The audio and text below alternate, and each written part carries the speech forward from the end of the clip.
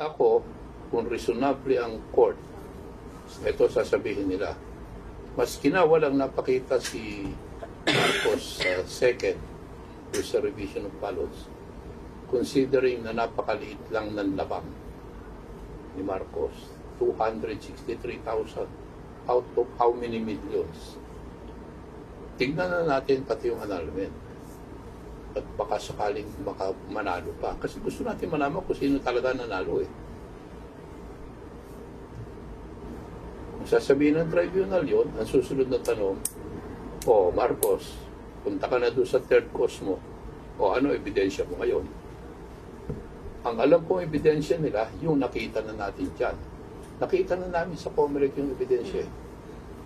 Pero konti lang yon, 167 precincts lang. Ang recovery road, 40,000 lang nakuha namin. Hindi ko alam kung ganong kalaki ma-recover ni Marcos doon. Pwedeng hindi ganong kalaki, pero hindi naman pwedeng mas malaki doon. Baka mas maliit lang. Pero marami pa. Marami pa. Kasi 167, ito ilan? 2,000 precinct yung tatlong precinct. 2,756. Tatlong probinsya, 2,756. Kung bubuksan lahat yan 2,000, baka abulin ni Marcos. Kayang abulin.